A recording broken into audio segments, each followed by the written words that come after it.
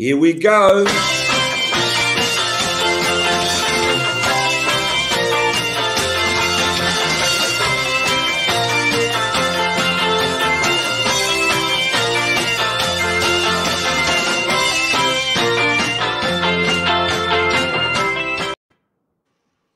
Welcome to the Plastic EP and Robin show. How are you, Robin? I'm doing well. How are you? Looking good, Plastic. Yeah, and you're looking groovy. How was your week? Week was pretty good, you know. Okay, I've got a special guest. Now, don't worry about Austin Powers. This guy lived the life of the swinging 60s. It's our friend, Leslie Cavendish. Here he is. Welcome, Leslie. Hello, Plastic EP and Robin. Hi. Hi, Leslie. Welcome. Hi. Thank you. Thank you. Good to talk to you. So happy to have you. I'm very happy to be here. I haven't seen Plastic at least for 2 hours. Hey, Leslie's coming in from swinging London. Hasn't been swinging since the 60s. But let me tell you, that must have been a groovy time, the swinging 60s, Leslie. It was a time that you didn't realise it was swinging. It was only until later in history that you said it, you think it was swinging, but it was a normal time. It was a time for the only good thing about it was you watched change happened, and that was the great thing. You know. I've got to ask you used to work for the big salon there in London. What was the name of the salon again before you went to Apple? Vidal Sassoon. Thank you for mentioning that. Now, I want to ask you about Robin's hair, because this is pre-pandemic or pandemic at the moment. If it was the swinging 60s, yes, and you had to cut Robin's hair. Let's say this first, Leslie. I'm a little bit embarrassed because we're in the middle of a pandemic, and I haven't been to a hair salon since February, so I have cut my own hair. So I know I've made mistakes. Well, actually, it doesn't look too bad. How have you got your hair? Your hair must have been since February, so what are we talking about? So your hair was like a bob length, yeah? Maybe chin length, you let it grow? That's what I should do. I should have chin like this. Well, yeah, that's a nice start, you know, but it doesn't look too bad anyway. You just called the layer look. So I should get rid of the length. I'm 52 years old, so maybe it's time for the length to go. What age do you think length on women It's should not change? a matter of length, you know, women like length, but the hair, you should cut the hair to suit the face. Now, may I say, I've never met you before, Rob, you've got a nice face, so why, you know, you can let your hair be a bit shorter. It's nice. You know, do you feel comfortable with it? Do you like it long? I've had it long for a long time. I only had short hair once. I've never had the look, and I always point the wrong way, that Plastic is sporting right now, but I'm sure you recognize Plastic's haircut. I love it. You know, I've told him, I've nurtured him through this whole process, from no hair to this hair, and we finally getting to the Vidal Sassoon one-sided cut. It's looking very chic. The ears, as you can see, it's growing nicely, and the colour is natural, which is one of the nicest things about Plastic's hair. It's great. I think I look like Fred Flintstone, actually. But I'm going to ask you, which Beatle do I look like? In 1964, which one do you reckon I'm closest to my hair? You're out of the Yellow Submarine, Beatle. Yeah. You look like you've been underwater. Which Beatle do I look like? Well, The hair. You've got all four. It's so difficult to sort of distinguish. John, George, Paul, or Ringo, EP. I don't know. Do I look more like Ringo? Do you look like Ringo? Yeah, you can The look hair. like Does Ringo. the hair look like Ringo? Turn to the side a bit. Oh, that's Paul. Now the other side is, yeah, now Mr. Nobody. George, yeah, George. Put your hair forward. There's a bit of John. Yeah, there you go. Look at it. Just shake your head. Yeah. So how did you come up with the Beatles signature style? Because you actually, I mean, if I think about it, you really defined an era with that haircut. The haircut. Unfortunately, yeah. Actually, it wasn't me that came up with that haircut. It was Astrid Kircher that was going out with Stu Sutcliffe in Hamburg. You know, she was a photographer and she was part of it. And she was very sort of advanced in her ways regarding, you know, being a photographer. And when the guys went to Paris, they used to have, you know, rockers' hair, you know, greased back hair and leather. They looked the part, which was great, especially Pete Best. Pete Best had fantastic hair, but his hair was curly. Could be another good reason why he was dropped from the Beatles. There are other rumours, but he certainly couldn't have had the hair like plastic, you know, so he missed out on that one. But yeah, she sort of did that hair, took away the sort of grease and combed the hair forward, and yeah, it was really more for her. And then they just sort of made sure that it always looked shiny. Brian Epstein was the one that sort of put the polish to everything, basically. He made sure that the right shoes, the right suits, the hair was clean, and he was immaculate. Anyway, if you look at any picture of Brian Epstein, he was married. Leslie, can I ask you? Yeah. What year did you cut one of the Beatles' hair? Who was the first Beatle you cut his hair, and what year was it? So the first time I cut was Paul McCartney in September '66. It was 3 weeks after 2 weeks after the final concert in Candlestick Park. So I literally, he had sort of hung up his guitar and undid his tie, and he was at home literally 2 weeks after that show. So that's the first time I cut it, and I cut it at his house. There was a big difference than coming into the salon or going to his house. So that was the first one. So I have a question for you. So you know, when you cut hair falls on the ground. Yeah. Did you ever save any of it? No, never. Now I knew that that was what people would want me to do, or if I was greedy, I could have taken lots of hair. I got offered lots of money for a Beatle impresario in America, a parasite basically. When the Beatles had toured America, they used to go in the swimming pool and used to stay in the hotel. So the guy, in his wisdom, cut up the sheets in squares and sold sheep. He bottled the water, Beatle water. He offered me actually at the time the equivalent of $100,000 if I could give him Beatle hair in '67. It sounds terrible, I sound like a goody-goody, but I actually put the phone down on him. And I didn't want to do that. You know, when you get an opportunity, you know, you become a Beatle fan, you end up cutting, you know, I went to see them very first time was in '63 by fluke. And 4 years later, 5 years later, I'm cutting their hair. And, you know, I've never believed it. So, you know, why? Yeah, you know, now you look at it and think, should I, shouldn't I? But no, I didn't want to. And also as well, you become part of, you get trusted. You know, you become part of that inner circle. So, yeah, why not? I enjoyed it. And it was nice. It was nice to get the trust of the Beatles and their entourage. So. Once you get their trust, you're in a circle, they trust you. You can't do that. They won't put up with people that go against the inner circle. This man was on the Magical Mystery Tour bus and in the movie and at the front of the fish shop with the Beatles alongside him, sitting on the dining table with Paul McCartney. This man is a legend. And I just got to say, Robin, just watch this. This is his book, The Cutting Edge by Leslie Cavendish, and I want everyone to go out and buy it because the stories inside it are unbelievable. But also, you got a Spanish version too, haven't you, Leslie? I have indeed got a Spanish version. And how do they get the books now? Tell us where the books are. Well, they get the books through, you know, our good friend David Bedford. We've got the Beatles Story book. Beatles Story book, or basically come get to me on Messenger, Facebook, or go to www.beatleshairdresser.com, and I'll only be too happy to sign it, send it, ask me questions. I don't mind. I've been doing a lot of Q&As lately from people. Yeah, I'm there. I noticed on your website, I was looking at it earlier, that you do tours also. I do. Well, yeah, I was.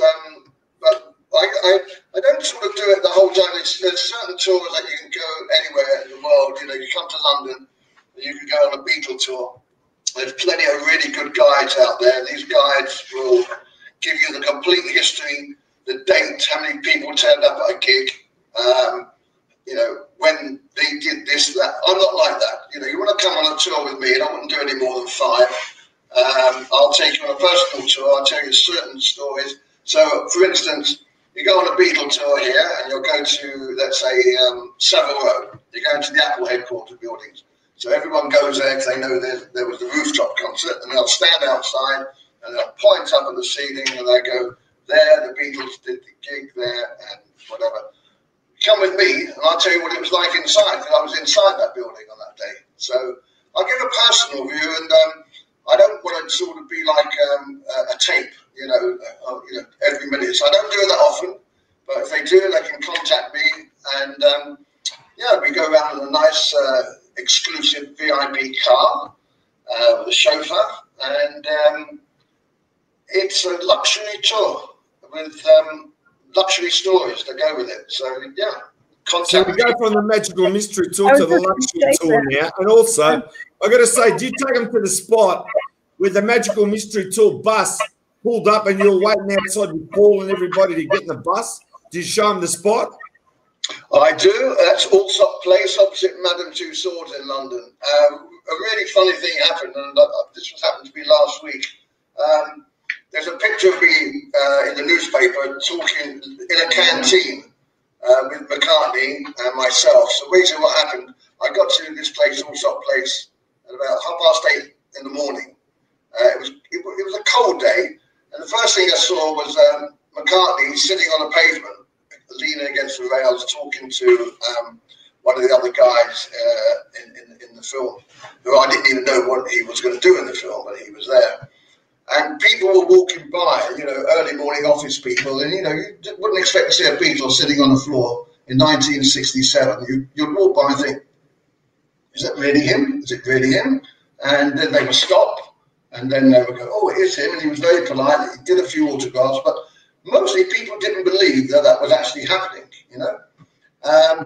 We were waiting for the bus, and the bus doesn't turn up. So he sort of disappeared for a bit, but as he stood up, we're waiting, and he just said to me, do you want a cup of tea? Because opposite there is London Transport, you know, the underground train drivers' cafe, which they've been on the trains in the early morning shift, and they're there for their breakfast. And we walked in there into their cafe. Can you imagine seeing these guys who come back from an early morning shift, and McCartney walks in, and this is really high, this is 67, you know. And we sat there, and there's a lovely picture of me and McCartney, and the waitress giving us a cup of tea. So, yeah, it was quite an interesting first day. Sounds I've got to ask you about when you were cutting hair. Was it Britt Eklund that came in with her brother? Who was it? Came in with a lovely brother, Carl. Lovely Carl. His name was Carl. Yeah, she came in. I was at Vidal's at the time. The guy had fantastic hair, just like yours, Plastic, but he had, you know, Swedish blonde hair, really thick. And she actually said to me, can you cut my brother's hair Beatles style? So I've got a picture somewhere. I think you've seen it. I've seen it. Me, that's Sassoon's sort of in the mirror, cutting it, you know, fun, doing his hair there and everything. She's standing next to me there.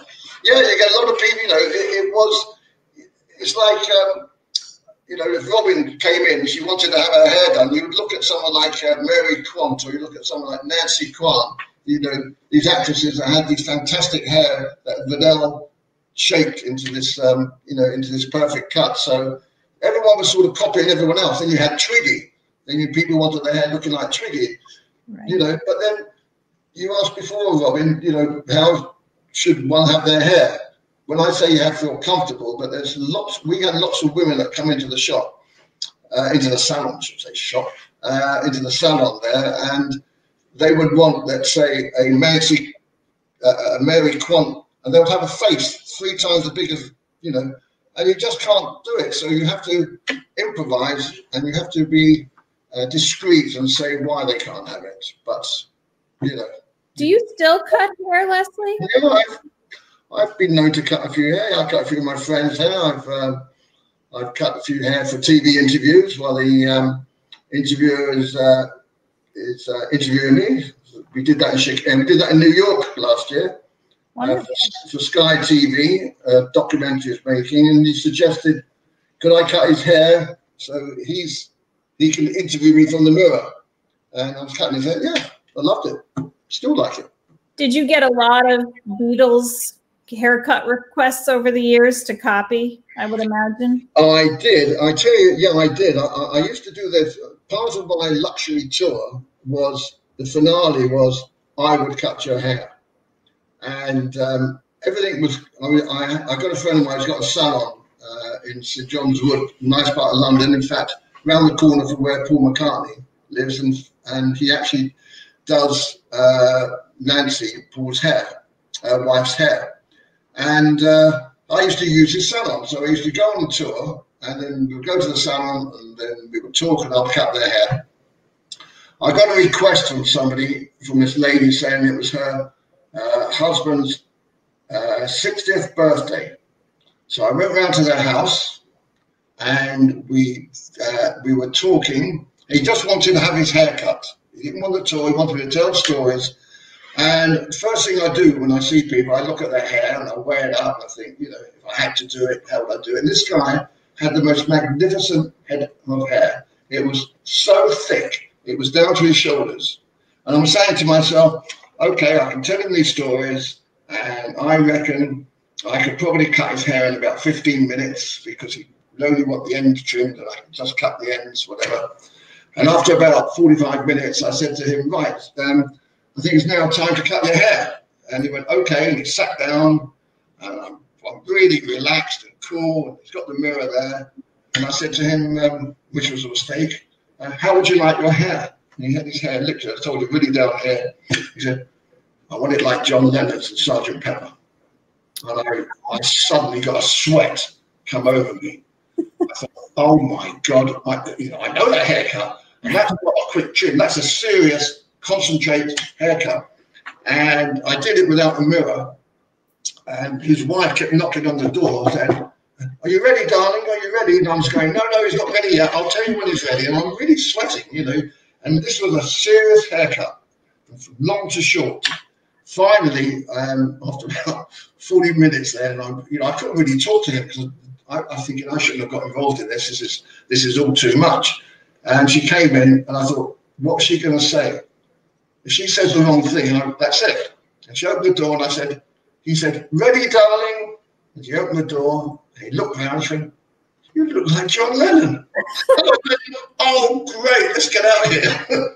Yeah, so I stopped doing haircuts on tours because I don't want to go through that whole scene. I can understand that. I can definitely. I know, and I really appreciate, I have to say, you know, I was kind of kidding about the hair. I knew, you know, you are a trustworthy guy. And, so I'm curious if there's a story that you might be willing to share, obviously, you know, keeping the trust and faith, but like a fun little story of something that happened in the salon or in a house that I can tell you a funny story that happened in the salon when I was a 15-year-old junior, fresh from school, and we had a lady, she was the Marilyn Monroe of English film, lovely lady called Diana Dawes. Mm-hmm. She had an hourglass figure, bleached blonde hair, and she always had a naughty smile, always did something naughty. And I was the assistant to the guy who used to do her hair.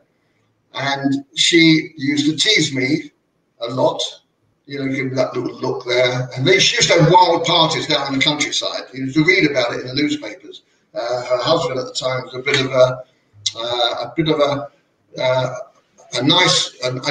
guy that you had to watch, but he was a nice guy. And she said to me, when I used to wash her hair, and she used to hear all about these parties, and I used to say, well, can I come? And she said, Leslie, I'll tell you when you're ready. And I said, great. So, okay. And every time I'd wash her hair, I used to say to her for a joke, am I ready? And she used to say, I'll tell you when you're ready. She said, I'm coming in next week with somebody that you may like. And I went, okay, fine. And then we were in the basement of a really beautiful chic salon in Grosvenor House, just off Park Lane at Sassoon's.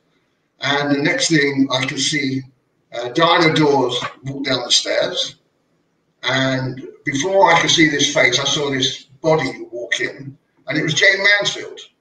She brought Jane Mansfield down to have a hair done.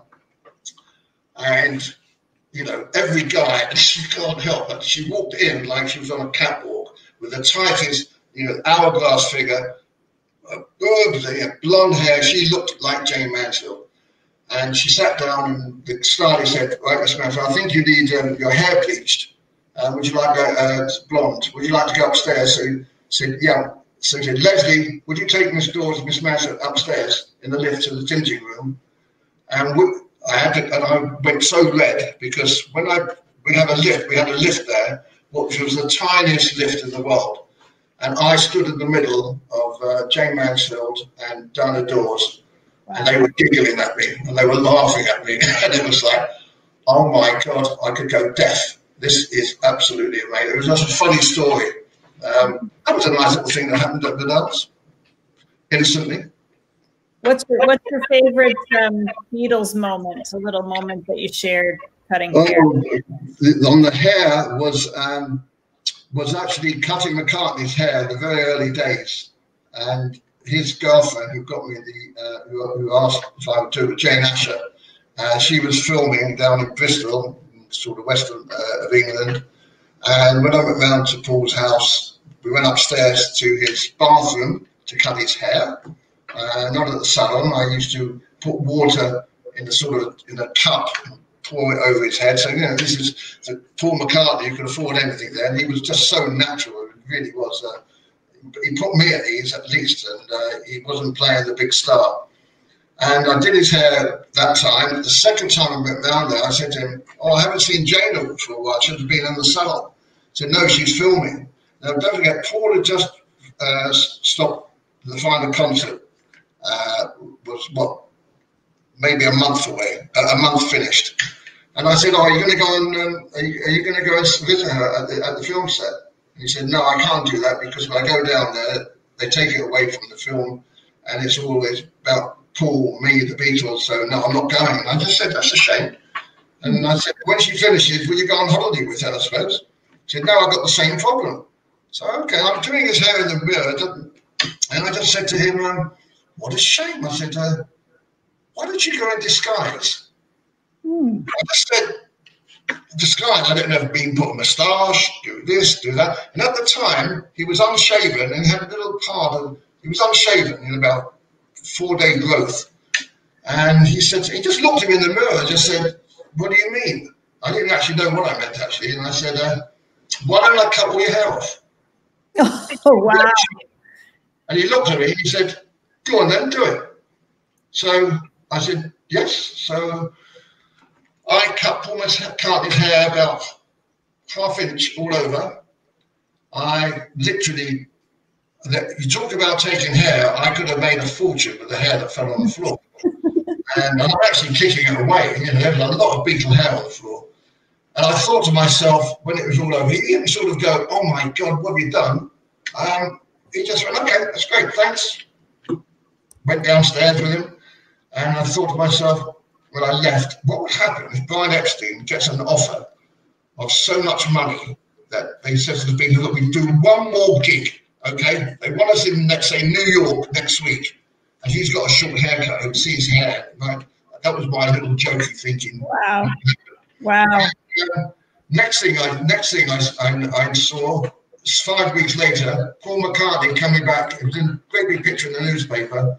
McCartney coming back from Nairobi, Kenya, with Jane Asher and Mal Evans, been on a safari holiday, and he got through there disguised. So that was a nice little story that ended up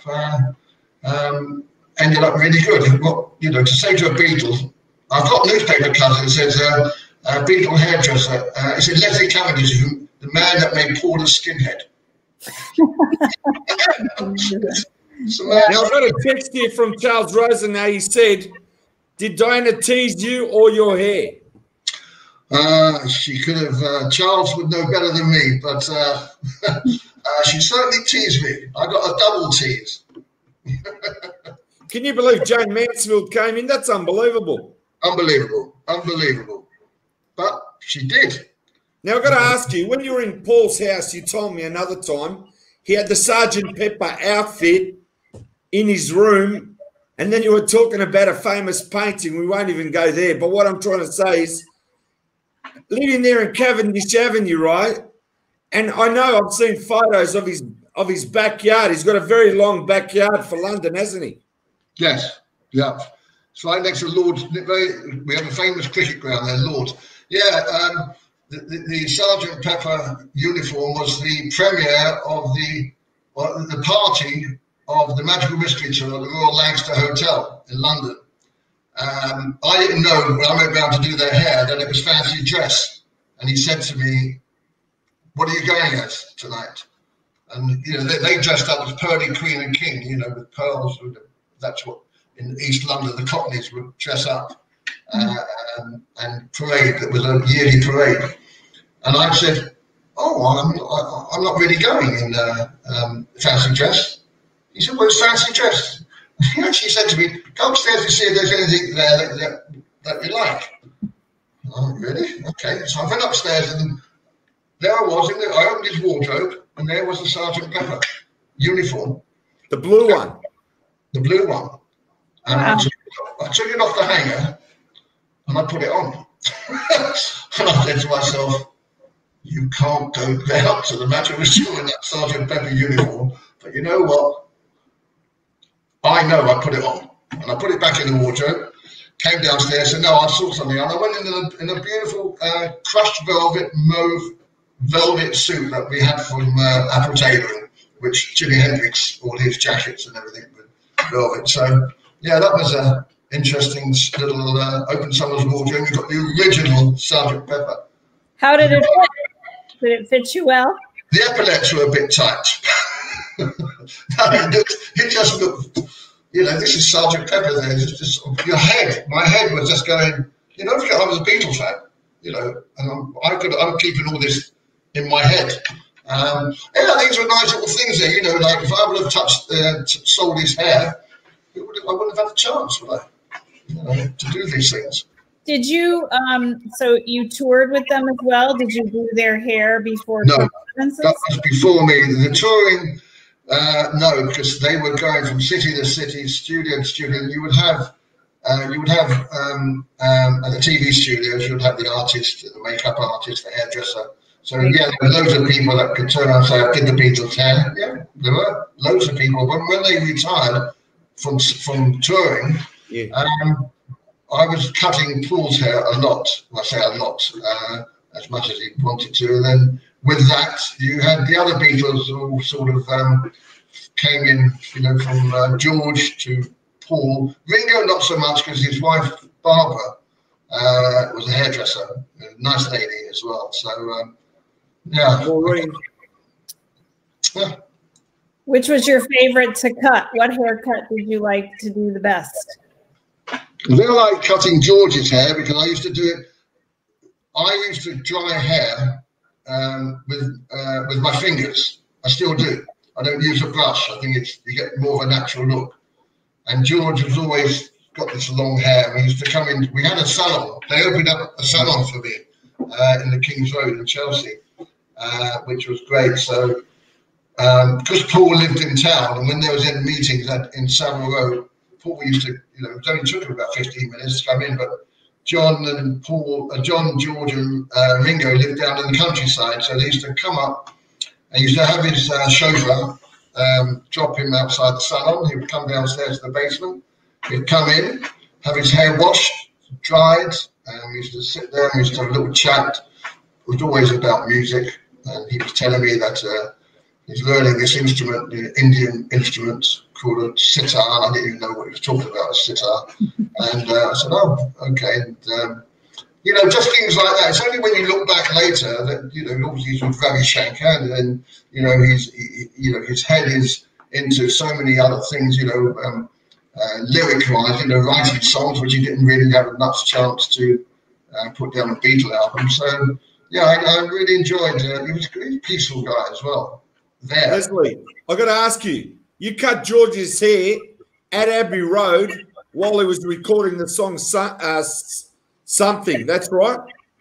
I don't know if it was something, but there's a very strange. I have a picture. I have a few photos of me cutting George Harrison's hair. I was sure that the picture was taken either at a photo shoot or at the salon.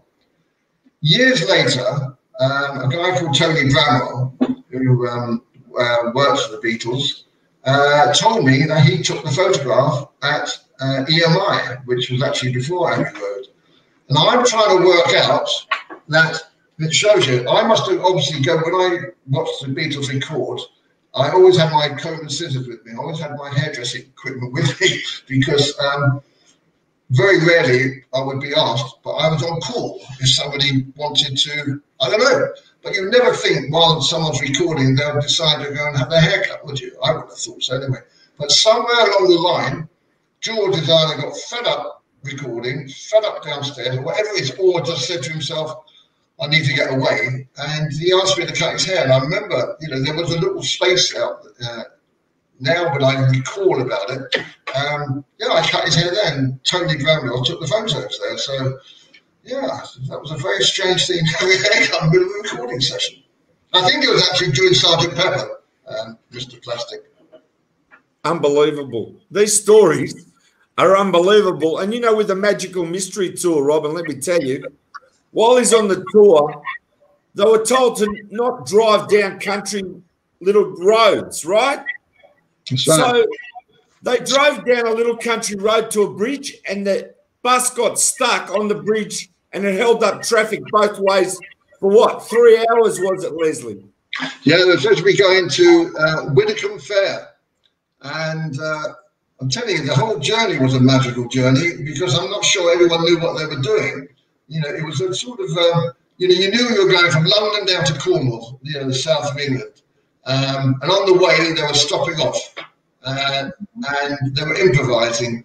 You would have thought that this bridge, and we're being followed by lots of press, you would have thought that someone would have thought, can we get the coach over this bridge to take us to the fair?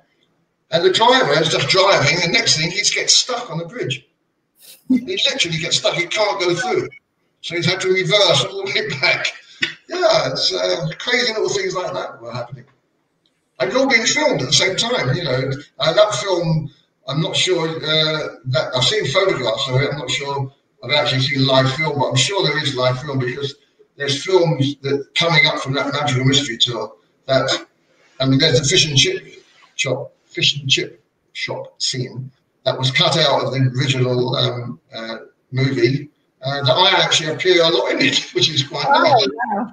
Really a lot in it. So, they got that footage, and I've seen other footage they haven't used. So, yeah, that was a funny time. But no one thought about it. It's fun to think about. It's also interesting because people don't think of celebrities as real people. And the way that you're telling these stories really, brings them to life as real people. They're real people who get their hair cuts. They do things. Yeah. Eat fish and chips, even though that was part of the movie, but just like the rest of us. And I think that that's something that interviews like this help bring to light, and you're a very lovely person. I'll tell you one of the big changes that's happened, why it was like that. Today, let's just go to someone, let's go to U2, for instance, right? A big band, fabulous band. You would never get near them. They have an entourage that you couldn't even, you'd have to break down 500 walls to doors to get into them. Very was, at Apple, at Savile, the 3 Savile Row there, they had one security guard at the door. They had 2 receptionists. And you could just bluff your way in.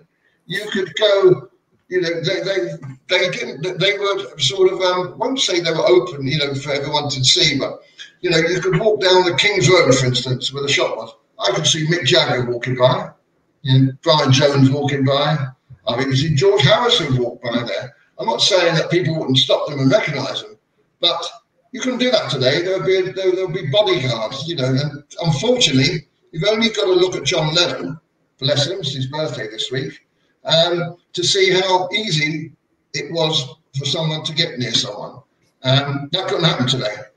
Did they get upset when, I know, like I recently watched an interview with Lady Gaga actually, and she said she physically gets ill if someone comes up to her and takes a picture. It just really stresses her out.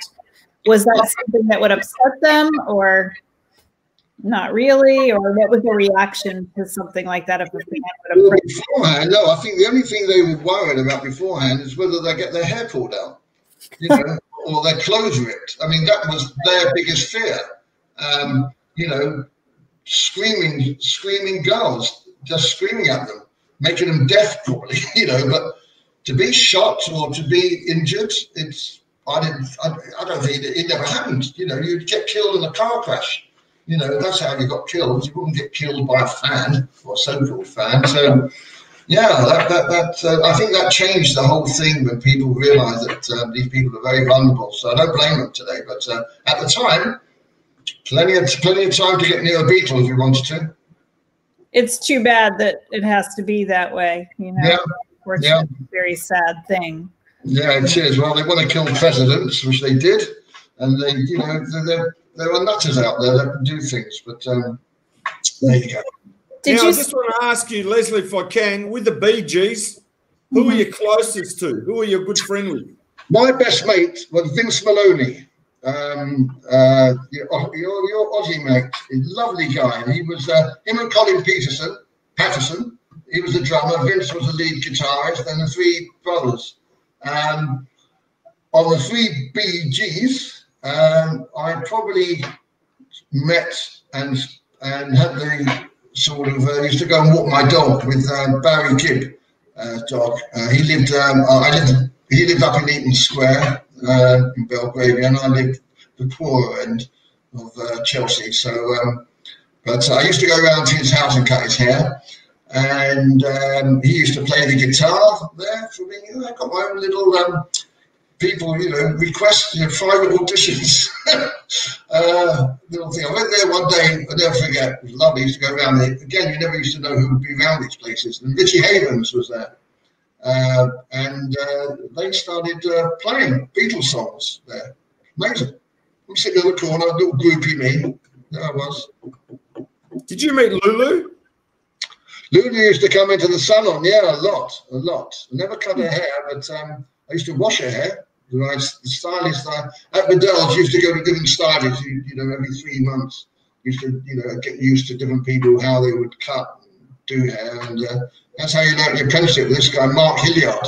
He used to do Dusty Springfield's hair and Lulu's hair. Yeah. Is it true that if you're a hairdresser, that everybody wants to tell you their life? I believe that when they come there, it's like a therapy. They're cutting their hair, they got no one to talk to, and they tell you everything. That's true, isn't it? Well, I won't say it's quite like that, but let's put it this way. Who's the closest thing? You know, when a woman comes in at 8:30 in the morning, so what's she done? She's got out of bed, she said goodbye to her husband or her lover, and then she comes in, and the hairdresser is touching her hair. And she is making herself up to look the person that when she leaves with her hair and her makeup. So yeah, sometimes people open up to you, you know, and you don't ask, you wait. That was the secret that Adele said. Always remember that. So you have to be a bit of a therapist as well, apart from cutting hair. Well, yeah, I don't know about being a therapist. I think you definitely have to. You have a very charming personality, so I'm sure people love haircut. Yes, I'm sure they do. They always open up to good old Les. You know something, Robin? Can I say something? I tend to agree with him. You know your hair. Not that you have to listen to me, but I reckon your hair would look great just to your collar. What do you think? Yeah, it looked lovely. It looked lovely. Honestly, you got a good face. And you're carrying less too. You got to understand that too. You're carrying less on your head. I did have it this length once, and maybe it is time. I don't know. Maybe I would need Leslie to do that when the travel bans are lifted. I'll have to do that. We'll do that. You might go back to that haircut. I'll go to London, and I will not ask you for a John Lennon haircut. I promise. Oh dear. What about a Ringo cut? I don't think that would bode too well for me. I actually had sent I sent Plastic a photo altered of the two of us with Beatles haircuts. He said it wasn't a good look for us. So I look like 120. You look all right there. You look. Tell me, what's happening down in? Are you all right down there in Melbourne, Australia? Yeah, we're all right. The curfew stopped, but we still got things where we can't leave our house, go more than 5 kilometres, and all this. But let me tell you, when I get on these interviews, I just forget it. It's like, you know, and I've got to tell you something. Someone sent me a very nice email or message from Liverpool and said, thank you so much for the interviews. You don't know how uplifting it is to watch your shows. And that's what makes it for me.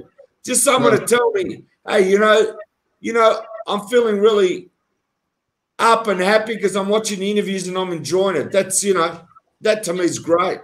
Well, that's what you give. You know, you're the one that's doing it, and you give, and you've got this way about you that makes someone feel like that. I mean, you can go on the aggressive mode if you want to, but that's, you know, you are Plastic as you are. You can't now, I've got to ask you, smile and has look anybody famous come in to see you at Sidell? At Sidell?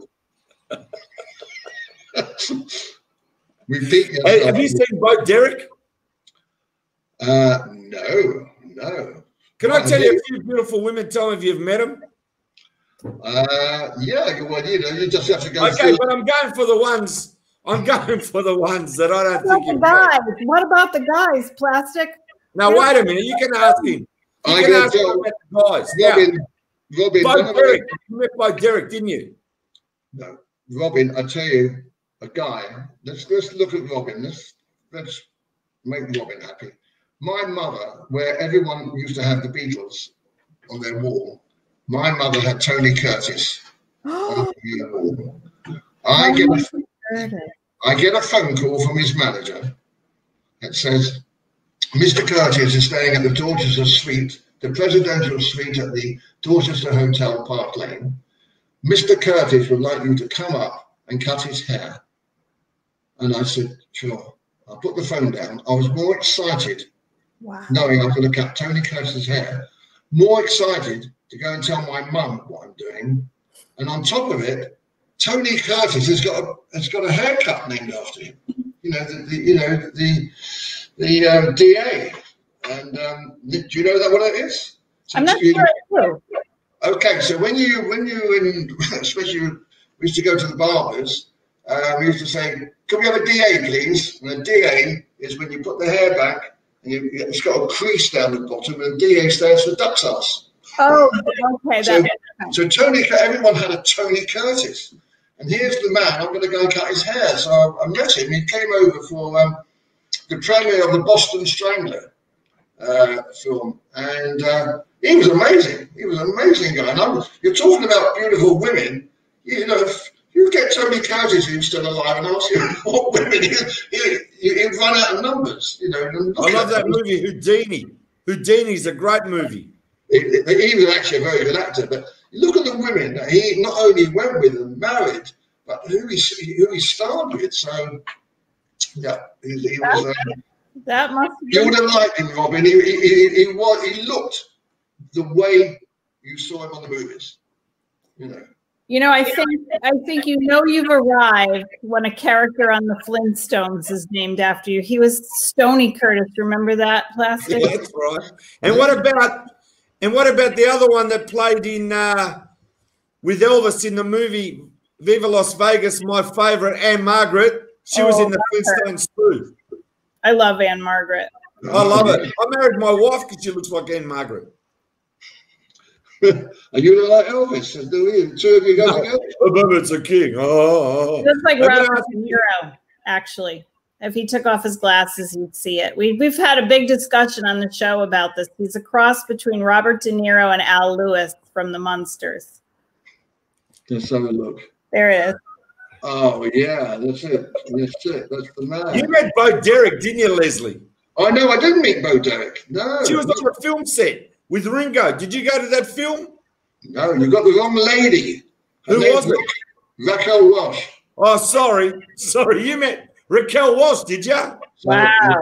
the film I went and did Ringo's hair for the Magic Christian. Yeah, that's it. So the Beautiful. cast was Raquel Welch, who was like, beautiful. Peter Sellers, John Cleese from Faulty Towers. Faulty Towers. Yep. Monty Python. Monty Python. Thank you. Brilliant. And Ringo. And Raquel Welch. That was a lady to see. She looked like she looked on the posters. I saw her in that outfit. It's leather. And she had a whip. She had a whip, yes, she certainly did. And what happened is, they had the ladies in the boat scene. What, on the film? Yeah, you know what I'm talking about. No, I didn't. I was only there. I didn't see the boat scene. You need to see some photos of what happens in that scene. Oh yeah, I wasn't there. I got chucked off the set. Sorry, you missed the best parts. Well, I nearly got chucked off the set because why? Because there's such a thing called equity, which means you had to be basically part of the union. So I was doing Ringo's hair in his dressing room. I then watched him go on stage, on the set. I saw that his hair wasn't quite right. So the moment I went on stage there, they went, cut. And the electricians and the artists went, that's it. And I said, what's wrong? I said, are you a union member? I said, no, off or we call a strike. So I couldn't go on the set. I could watch, but I wasn't allowed to go on the set, which is quite amazing, actually. That's changed now, but that's what it used to be. Very similar to that. If an artist wanted to go to America, they wouldn't do it, and vice versa. You have to have a special, not the green card, but they used to think if an American can't do it, then why bring an English person over to do it when an American do it, and vice versa. It was vice versa. Thank God those days have changed. So that was an interesting setup. Yeah, we went back into time. Yeah. And Robin and I were there with you in the swinging 60s, let's say, and you took us for a walk down Carnaby Street, right, when it was at its height, like Austin Powers' time. Is it like the movie?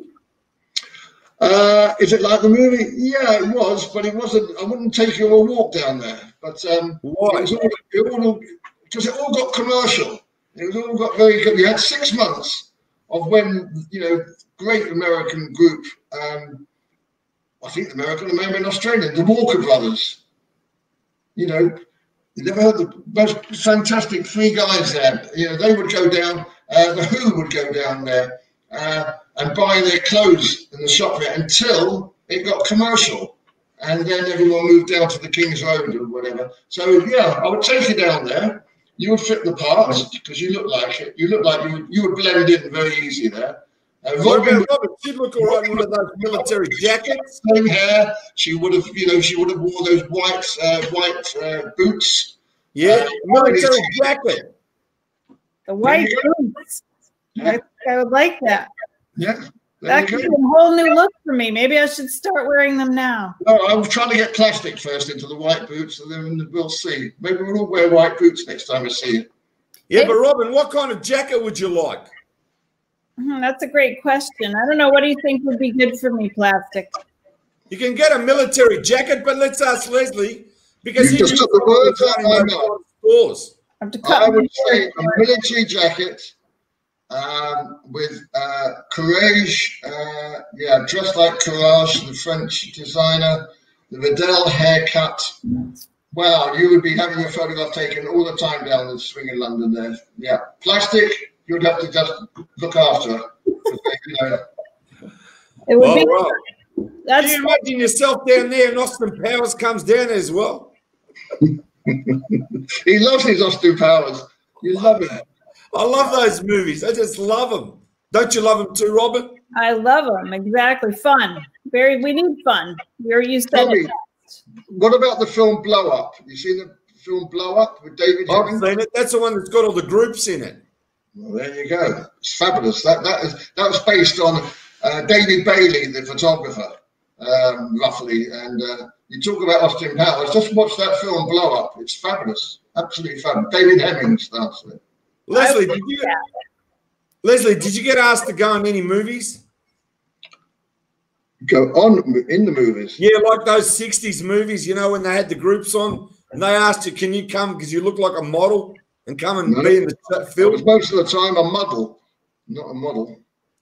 I used to go with the Bee Gees to Top of the Pops. They used to record it and they used to mime. So it used to be a Thursday night in England where they would mime. They would do the show on the Wednesday and then they would mime it on the Thursday. And I used to do their hair and watch the girls in the audience and literally screaming and but never was allowed to go on stage because that's not my job. What a scene, man. You're in the scene. Oh, lovely. It's so interesting, all of the screaming. I don't think I've ever been anywhere where I've screamed because I've, seen someone. I don't know. I've never been in that situation. Maybe that was more of a, 60s thing. You see it on TV. Obviously, I was born in 1968, so I can't say from firsthand experience, but it is interesting to watch. Who was the people that the bands or artists that you liked, Robin, when you grew up as a teenager? Oh, I definitely loved the Beatles for sure.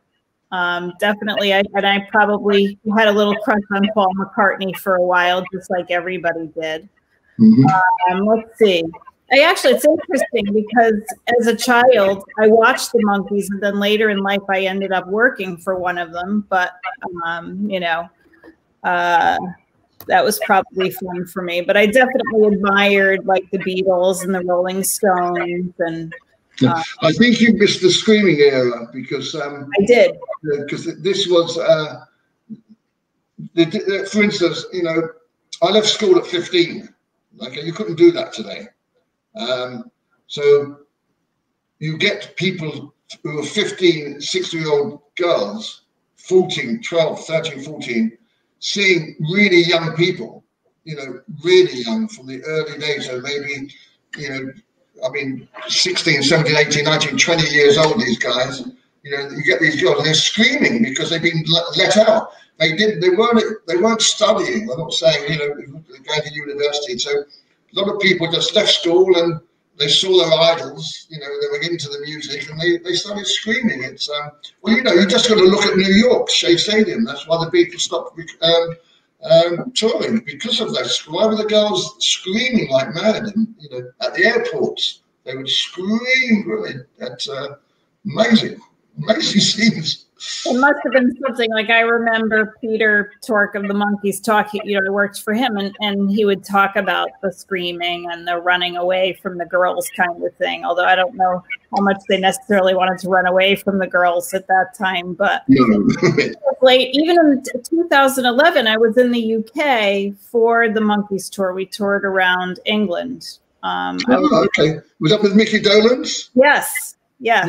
And Davey was alive then. Yes, yeah. Did you meet up with Paul McCartney? He was friendly with Paul, wasn't he, Mickey Dolenz?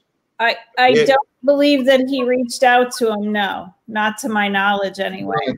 On that trip, I remember Peter telling me a story about meeting the Beatles for the first time, and I think it was John Lennon. Correct me if I'm wrong, Plastic. You may have heard this before. I think it was John Lennon who called over to one of the Monkees. It may have even been Peter and said, "Hey, Monkey Man." Yeah, that's right. That was John. Talked to him that way. So I kind of remember they were in awe meeting the Beatles, as the Monkees at that time. Which, of course, I would probably be in awe as well if I met. Yeah, well, they were being promoted as the American Beatles at one stage, weren't they? But Brian Epstein helped when they came over to tour in England.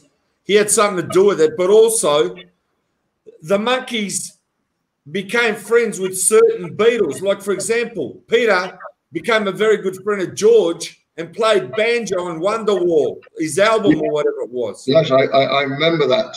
A television commercial too. There was a TV commercial. Pizza. Remember that plastic? Yeah. Yeah, with Ringo. Right. Pizza Hut. Yeah. Was it Doritos? What was that for? No, it was Pizza Hut, and Ringo's on the drum, and the three monkeys are there: Peter, Davey, and Mickey. And the caption was something. Right person, but wrong band or something. Yeah, it was funny. I'll have to look that up later, but definitely interesting times. I know plastic before. I know you're probably busy, Leslie, and we don't want to keep you too long. Okay. I have a trivia question for you, I believe. Okay, yeah. Before we go, I'm going to have you, Leslie and Robin, on my trivia show if we can arrange a time. Not now. But if you're free too, Robin, you're welcome.